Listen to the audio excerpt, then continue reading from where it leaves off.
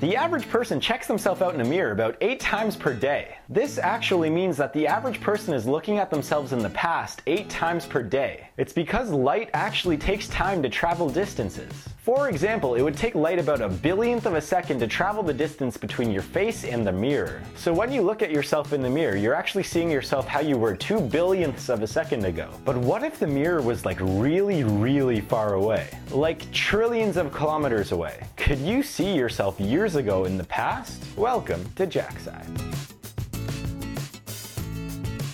Since the naked eye sucks at seeing things that are far in the distance, we would probably need to use a telescope that can see things in fine detail from 1 light year away. And we would also have to create a really big mirror. In fact, it would probably have to be about the same size as a planet, if not bigger. So let's just say that we were able to put this giant-sized mirror exactly 1 light year away from us. What would happen when you look at this mirror through your telescope? Well, you would actually see an event that occurred 2 years ago. So if you knew where you were exactly 2 years before you looked into the telescope, you could theoretically see yourself 2 years ago in the past. As always, thank you for watching JackSci.